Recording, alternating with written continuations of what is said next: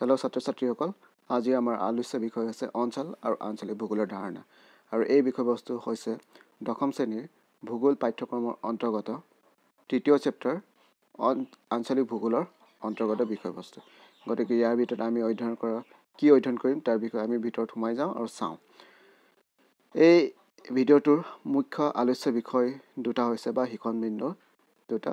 এটা হৈছে অঞ্চলৰ ধাৰণা। এই ভিডিঅ'টোৰ জৰিয়তে আমি অঞ্চল কি সেই বিষয়ে এটা ধাৰণা দিবলৈ চেষ্টা কৰিছোঁ।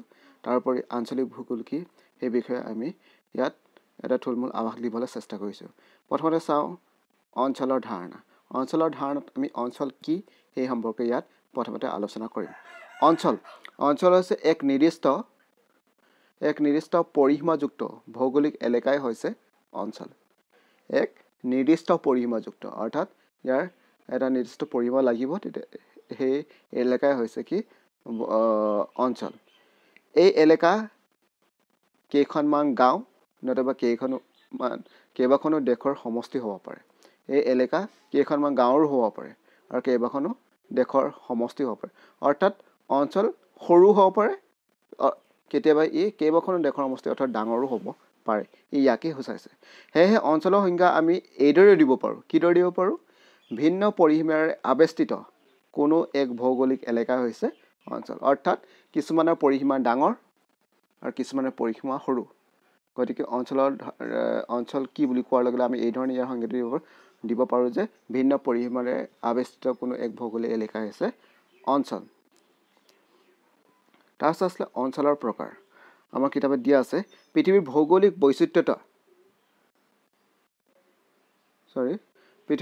বৈচিত্ৰতা বিষয়ে ভালদৰে জানিবলৈ পৃথিৱীৰ সৰু সৰু ভাগত বিভক্ত কৰি অধ্যয়ন আগবঢ়োৱা হয়। অঞ্চলে এই বিভাজন দুটা ভাগত বিভক্ত কৰা হৈছে, আৰু ভৌগোলিক উপাদানসমূহৰ সাদৃশ্যৰ ভিত্তিত আৰু দ্বিতীয়তে উপাদানসমূহৰ ক্ৰিয়াত্মক সম্পৰ্কৰ ভিত্তিত। অৰ্থাৎ পৃথিৱীখনক যদি আমি ভালদৰে জানিবলৈ হয় তেতিয়াহ'লে পৃথিৱীখনক আমি সৰু সৰু ভাগ কৰি অধ্যয়ন কৰিব লাগিব। আৰু সেই ভাগ কিহৰ ভিত্তিত কৰা হয় বুলি কৈছে? নম্বৰ 1 ভৌগোলিক উপাদানসমূহৰ সাদৃশ্যৰ ভিত্তিত আৰু দ্বিতীয়তে উপাদানসমূহৰ ক্ৰিয়াত্মক সম্পৰ্কৰ ভিত্তিত। এতিয়া সাদৃশ্যৰ ভিত্তিত অৰ্থাৎ ভৌগোলিক উপাদানসমূহৰ সাদৃশ্যৰ ভিত্তিত অঞ্চলক কৈছে সমধৰ্মী অঞ্চল বুলি কোৱা হৈছে। আৰু যিবোৰ অঞ্চল উপাদানসমূহৰ ক্ৰিয়াত্মক সম্পৰ্কৰ ভিত্তিত চিনাক্ত কৰা হৈছে সেইবোৰ হৈছে ক্ৰিয়াত্মক অঞ্চল বা ফাংচনেল ৰিজন। গতিকে অঞ্চলৰ এই দুই প্ৰকাৰ আমি ইয়াত পালোঁ। এতিয়া চাওঁ সমধৰ্মী অঞ্চল কি বা হোমোজেনাছ ৰিজন কি? হোমোজেনাছ ৰিজন বা সমধৰ্মী অঞ্চল হৈছে যিবোৰ অঞ্চল সেই অঞ্চলত থকা উপাদানসমূহৰ সাদৃশ্যৰ ভিত্তিত চিনাক্ত কৰা হয়, তেনে অঞ্চলক সমধৰ্মী অঞ্চল বোলা হয়। অৰ্থাৎ এটা অঞ্চল তাৰ সেই অঞ্চলত থকা যি উপাদানসমূহৰ যি সাদৃশ্য আছে সেই সাদৃশ্যৰ ভিত্তিত অঞ্চলক চিনাক্ত কৰা হয়, তেনে অঞ্চলক কি হৈছে সমধৰ্মী অঞ্চল। অৰ্থাৎ ধৰ্ম একেই। উদাহৰণস্বৰূপ হিচাপে প্ৰাকৃতিক অঞ্চল, ভাষিক অঞ্চল, ধৰ্মীয় অঞ্চল ইত্যাদি। এতিয়া প্ৰাকৃতিক অঞ্চল যদি কওঁ, এটা প্ৰাকৃতিক অঞ্চল বুলি কৈ দিলে এটা বৃহৎ অঞ্চল ধৰি লওক, বৃহৎ অঞ্চল প্ৰাকৃতিক অঞ্চল ছাপ'জলি হিমালয় পাৰ্বত্য অঞ্চল। ভাৰতবৰ্ষৰ ক্ষেত্ৰত যদি কওঁ হিমালয় পাৰ্বত্য অঞ্চল, হিমালয় পাৰ্বত্য অঞ্চলৰ যি প্ৰাকৃতিক পৰিৱেশ সি মোটামুটি একেই। অৰ্থাৎ তাৰ যদি জলবায়ু চাওঁ, তাৰ যদি উদ্ভিদৰ প্ৰকাৰ যদি চাওঁ, এই উপাদানসমূহৰ সাদৃশ্যতা আছে। গতিকে সেই সাদৃশ্যতাৰ ভিত্তিত অৰ্থাৎ সেই উপাদানসমূহৰ সাদৃশ্যতাৰ ভিত্তিত এই অঞ্চলক কি বুলি কোৱা হৈছে? সমধৰ্মী অঞ্চল হিচাপে বিবেচনা কৰিব পাৰি। ঠিক সেইদৰে ভাষিক অঞ্চল, ধৰ্মীয় অঞ্চল ইত্যাদি।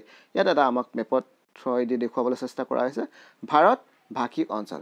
এতিয়া যদি এই মেপখনত চাওঁ ভাৰত ভাষিক অঞ্চল, এইটো এটা সমধৰ্মী অঞ্চলৰ মেপ।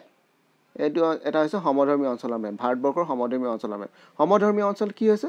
এই গোটেই এই যিটো অৰেঞ্জ কালাৰ দেখিছে, এই অৰেঞ্জ কালাৰ দিয়াখিনি গোটেইখিনি কি আছে? হিন্দী ভাষী অঞ্চল। ঠিক এই অঞ্চলটো চোৱা, এইটো হৈছে পাঞ্জাবী। ঠিক সেইদৰে কাশ্মীৰী, ইয়াত কাশ্মীৰী লেংগুৱেজ কোৱা হয়, সেইকাৰণে এইটো কাশ্মীৰী আছে। ঠিক সেইদৰে এটা মোটামুটি আৰু এই অঞ্চলটো হৈছে মাৰাঠী, এইটো হৈছে উৰিয়া, বেংগলী, এছামিজ। ঠিক সেইদৰে এইবোৰ অঞ্চলসমূহ বিভক্ত কৰা হৈছে কিহৰ ওপৰত ভিত্তি কৰি? সেই অঞ্চলটোত প্ৰচলিত ভাষিক অৰ্থাৎ ভাষাৰ এটা উপাদান লৈছে, সেই ভাষাৰ উপাদানটো কি সাদৃশ্যতাৰ ওপৰত। গতিকে এই ধৰণে অঞ্চলক আমি বিভক্ত কৰিব পাৰোঁ উপাদানসমূহৰ সাদৃশ্যতাৰ ভিত্তিত আৰু তেনেধৰণৰ অঞ্চলক কি বুলি কোৱা আছে সমধৰ্মী অঞ্চল তাৰপিছত দ্বিতীয়তে আছে উপাদানসমূহৰ ক্ৰিয়াত্মক সম্পৰ্কৰ ভিত্তিত উপাদানসমূহৰ ক্ৰিয়াত্মক সম্পৰ্কৰ ভিত্তিত কি বুলি কৈছে ক্ৰিয়াত্মক অঞ্চল বা ফাংচনেল ৰিজন যিবোৰ অঞ্চলটোত উপলব্ধ উপাদানসমূহৰ ক্ৰিয়াত্মক সম্পৰ্কৰ ভিত্তিত চিনাক্ত কৰা হয় এটা অঞ্চল সেই অঞ্চলটোত থকা উপাদানসমূহৰ ক্ৰিয়াত্মক সম্পৰ্কৰ ভিত্তিত যেতিয়া চিনাক্ত কৰা হয় তেনে অঞ্চলক কি বুলি কৈছে ক্ৰিয়াত্মক অঞ্চল উদাহৰণ হিচাপে বজাৰ এখনক কেন্দ্ৰ কৰি গঢ় লৈ উঠা অঞ্চল উদ্যোগ এখনক কেন্দ্ৰ কৰি গঢ় লৈ উঠা অঞ্চল অৰ্থাৎ ফাংচনেল ৰিজন বা ক্ৰিয়াত্মক অঞ্চলে এটা কেন্দ্ৰ থাকিব আৰু সেই কেন্দ্ৰটোৱে যিমান দূৰলৈ সাৰ্ভিস প্ৰভাইড কৰে বা সেৱা আগবঢ়ায় সেই গোটেই অঞ্চলটোৱে সেই কেন্দ্ৰটোৰ ক্ৰিয়াত্মক অঞ্চল হ'ব সাপোজলি বজাৰ এখনে সেই বজাৰখনে তাৰ পেৰিফেৰি বা তাৰ চাৰিফালে কিমান দূৰলৈ সাৰ্ভিস প্ৰভাইড কৰে বা সেৱা যোগান ধৰে অৰ্থাৎ সেই বজাৰৰ ওপৰত কিমান আঁতৰলৈ সেই বজাৰৰ পৰা কিমান আঁতৰলৈকে মানুহে সেই বজাৰৰ ওপৰত নিৰ্ভৰশীল হ'বলগীয়া হয় বা সেই বজাৰ কিমান আঁতৰলৈকে জনসাধাৰণৰ ওপৰত নিৰ্ভৰশীল হ'বলগীয়া হয় সেইটোৱে হ'ব সেই অঞ্চলটোৱে হ'ব সেই বজাৰখনৰ ক্ৰিয়াত্মক অঞ্চল গতিকে ক্ৰিয়াত্মক অঞ্চল বুলি কৈ দিয়াৰ লগে লগে এটা কেন্দ্ৰ লাগিব এই চিত্ৰটো হৈছে এইটো এটা অঞ্চল ধৰি লৈছো আমি ই এক অঞ্চল ইয়াৰ কেন্দ্ৰত আছে বজাৰ এই বজাৰ কেন্দ্ৰ কৰি এই গোটেই অঞ্চলটো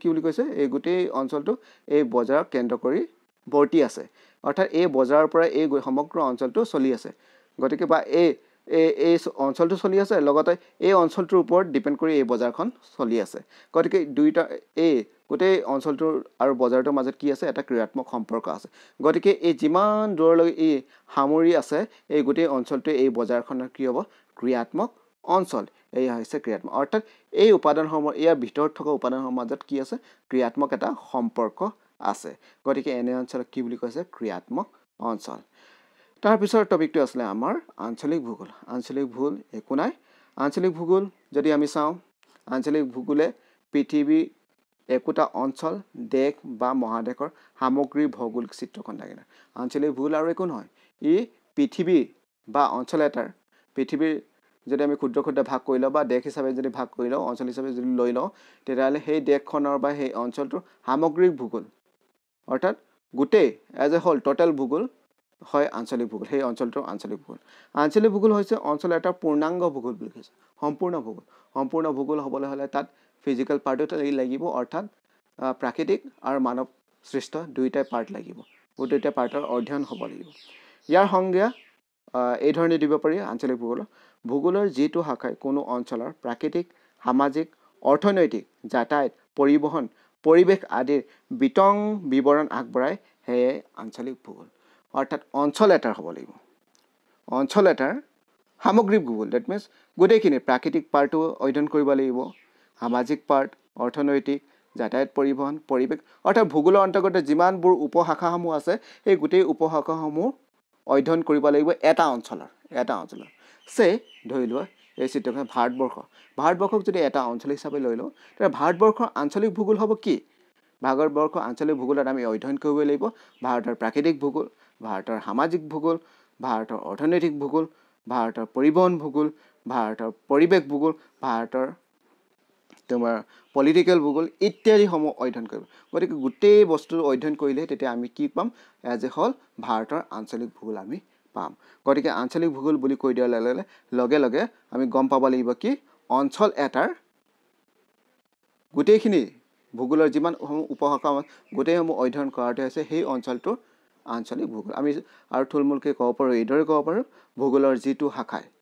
ভূগোলৰ যিটো শাখাই কোনো এক অঞ্চলৰ প্ৰাকৃতিক সামাজিক অৰ্থনৈতিক পৰিবহন যাতায়াত পৰিৱেশ তাৰপিছত তোমাৰ পলিটিক্যাল বা ৰাজনৈতিক বিষয়ে অধ্যয়ন আগবঢ়ায় সেয়া হৈছে সেই অঞ্চলটোৰ কি আঞ্চলিক ভূগোল গতিকে ধন্যবাদ ছাত্ৰ ছাত্ৰীসকল আজি এই ভিডিঅ'টোৰ জৰিয়তে আমি অঞ্চল কি গম পালোঁ অঞ্চল হৈছে এক নিৰ্দিষ্ট ভৌগোলিক এৰিয়া চিম্পলি যদি কওঁ এটা নিৰ্দিষ্ট ভৌগোলিক এলেকা তথাপি কিন্তু মনত ৰাখিব ভৌগোলিক এলেকা আমাৰ ইয়াত দিয়া মতে ভৌগোলিক এলেকা তথাপি ইয়াৰ ধাৰণটো এতিয়াও স্পষ্ট নহয় ভূগোলবিদসকলৰ মাজত ইয়াৰ অধ্যয়ন এতিয়াও চলি আছে তথাপি আমি ইয়াত যদি কয় আঞ্চলিক ভূগোল কি তেতিয়াহ'লে আমি ক'ব লাগিব অঞ্চল কি বুলি যদি কয় আমি ক'ব লাগিব অঞ্চল হৈছে এটা নিৰ্দিষ্ট পৰিসীমাৰে আৱিষ্কৃত এক ভৌগোলিক এলেকাই হৈছে